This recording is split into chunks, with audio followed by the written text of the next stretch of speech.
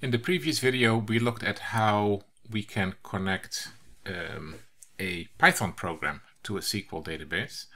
Let's do the same in Java. The process is the same.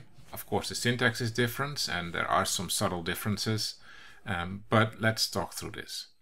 Java has a abstraction layer for this called JDBC, the Java Database Connectivity Layer. So before we can do anything, we want to make sure that we import the JDBC stuff, the JDBC drivers, and we do that by going import java.sql.star. Of course, we need to make a class for this, otherwise things can't run in Java. So let's call it Java PSQL demo. And within that, we need to have a public static void main. Now what we're going to be doing is take some input from the first command line argument to influence the output of our query. So we're going to be using our arguments. Step one, like before, is create a connection to the database. And again, we're running this on our server. The database is your username. So first, we need to create a new class. Let's call it connection. It's a class. Con is the name of the variable. And we're going to try and connect. So the way to do that is using the driver manager and get a connection to what? To JDBC Postgresql, and now the name of the database, which is in my case my username. Now this might go wrong. We might not be able to reach the system, or we might not have the database, so that might throw an exception. So we have to catch that. I'm not quite sure which exception it is, so I'm just going to catch the general one. And if that happens, I'm going to try and print an error message to stand it out. An error occurred, and we're going to print the error. And then we stop processing because it doesn't pay to continue if we don't have that connection. So done. At this point, what we can do is assume that we have a connection to the database. So we can start on the next one. The next one is to prepare a statement.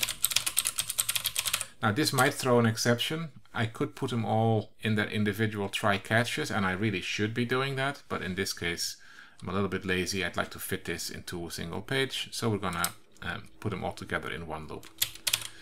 To prepare a statement, we have to define a prepared statement, and let's call it ST. And using the connection that we have, we're going to prepare the statement.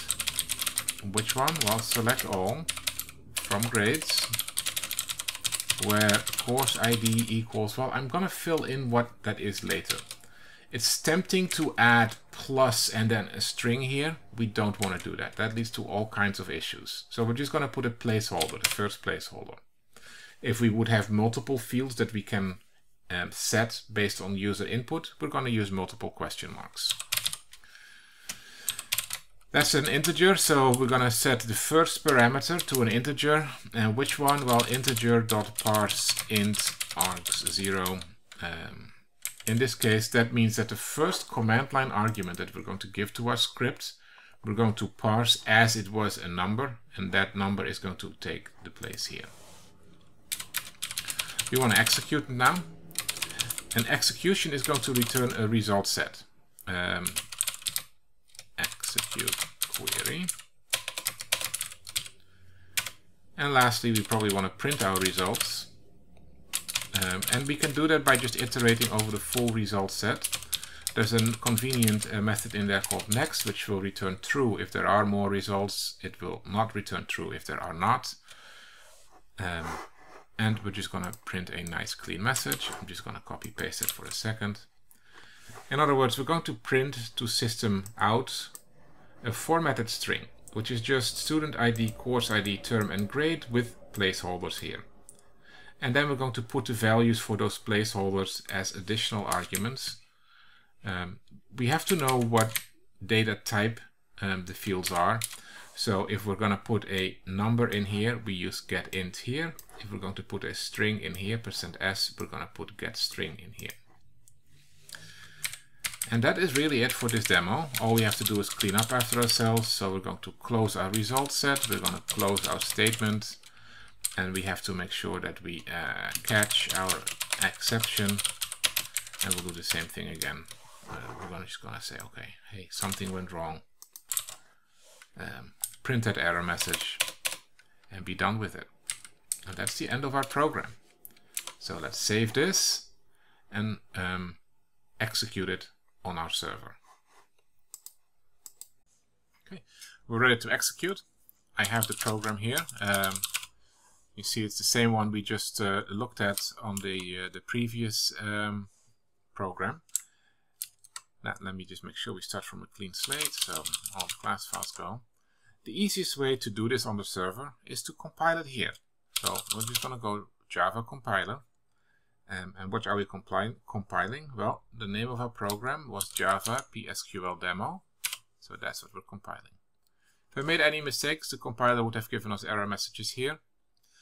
And now it's not a matter as simply as now running the code, unfortunately, because it's going to yell at us. And that's because we haven't included the appropriate libraries in our class path yet. If you're used to dealing with GUI Java, that often gets hidden from you. But Java needs to know exactly where all of its libraries are, especially when those libraries are in system libraries. So the way to do that here is by explicitly giving it the class path. The class path is the place where Java will look. We want the current directory, that is backtick pwd backtick, that's print working directory. And we want to have the jar file containing the Postgres links. Then we can run our class with the first command line argument is the course number that we're interested in. We have to include this one, the current working directory, otherwise we wouldn't be able to find the program we just wrote. We also have to include this one, otherwise we cannot find the drivers. When we have both in them there, the program works like this. And it just prints out to standard out what we need. But keep in mind, we need to control our class path here. There's different ways you can do this. We could do this through the environment variables. We could do that through just having the current directory in here. But either way, we have to do the class path, including the current directory containing the code that we wrote. I should say the compiled version of the code we wrote, as well as the jar file containing all the Postgres links.